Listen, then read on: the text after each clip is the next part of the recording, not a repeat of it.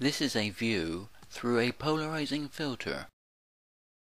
The filter only lets through light of one polarization angle and blocks light at 90 degrees to it.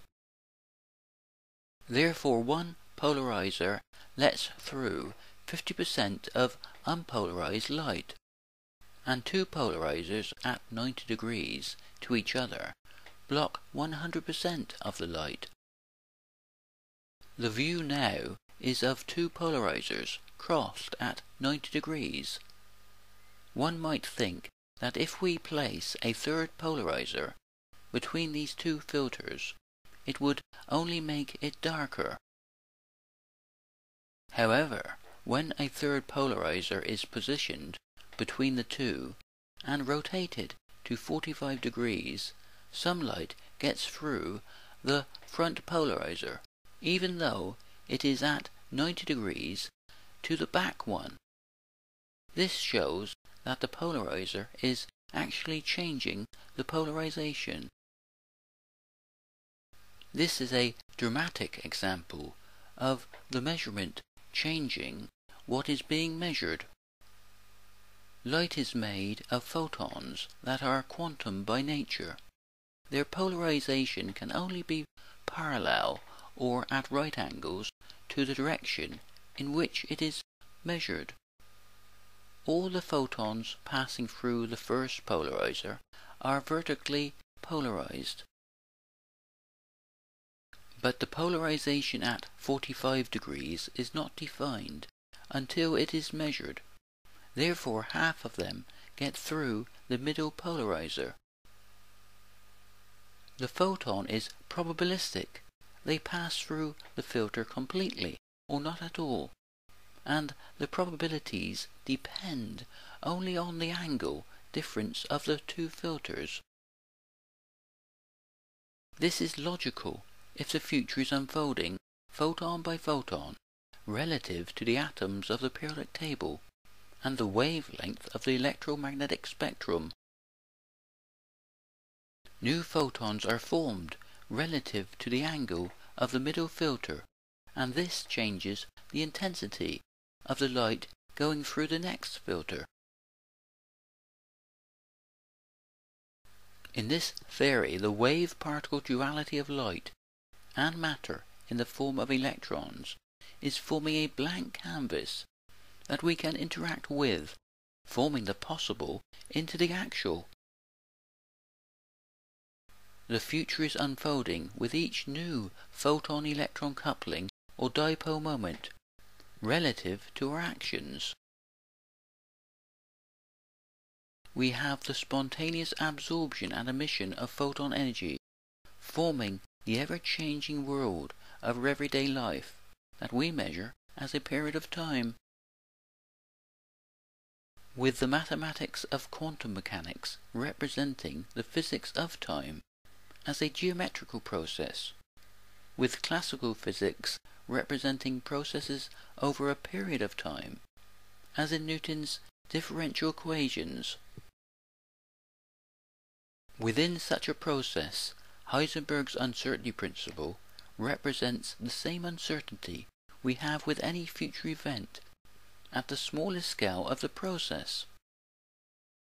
With each photon oscillation only occurring once, forming a probabilistic future relative to the atoms of the periodic table. And this is exactly what we are seeing unfolding in this experiment. Some people say this is the observer effect, and it is linked in some way to consciousness.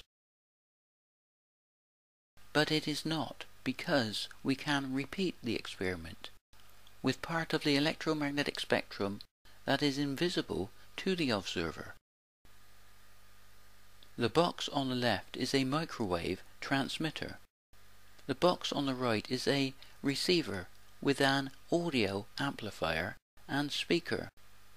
The brain boards in between play the part of polarizing filters. Each polarizer is just an array of copper conductors. The microwaves pass when the electric fields are at 90 degrees to the conductors. The transmitter and the receiver are themselves vertically polarized.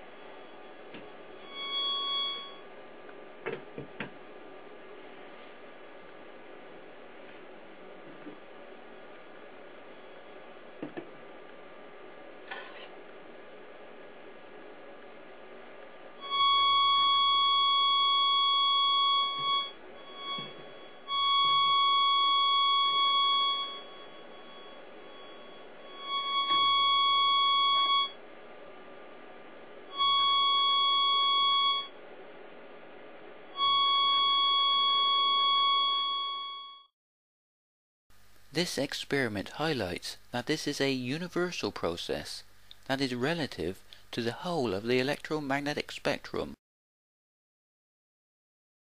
We have electromagnetic waves as a continuously varying vector field, and when the waves come in contact with the atoms, they are constrained to certain energy levels, with the future unfolding photon by photon. In classical physics of our everyday life, the same process is in play when waves are constrained in certain ways, like pipes or instrument strings forming harmonics.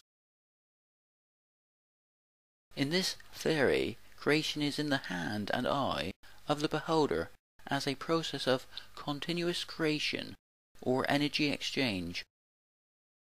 Thanks for watching. Please subscribe and share. It will help the promotion of this theory